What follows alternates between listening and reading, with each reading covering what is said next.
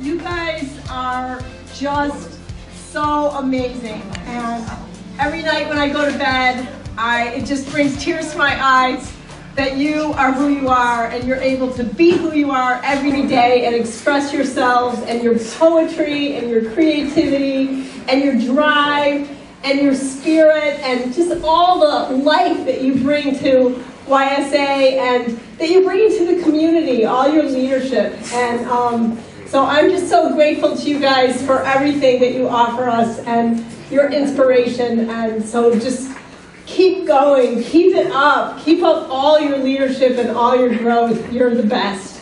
Thank you. I guess it's been 2 or 3 years that I've been involved in YSA. And when I first started coming, we were across the street in that tiny little place over there. Somebody might remember that. Anyone here who remembers that little? Okay.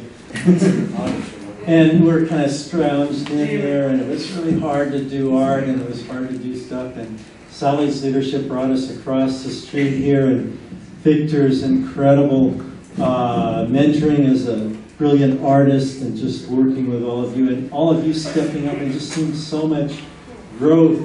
And you know, Danielle's work that she's been doing now, and you know, it just really makes me. In fact, I was earlier today with Susan Weingraf, who is on the City Council, and stopped by her house. She lives nearby me, and I was going to tell her about YSA. And I said, you know, the thing that really is incredible is the youth leaders that we have here, how articulate they are. I said, I'd be happy to put a good number of them in my classes at the university because they're so thoughtful, so smart, and so articulate, just great leaders. So whatever you're doing here in terms of training leaders, like Green, just makes a world of good and a world of difference. It makes the world a better place. So.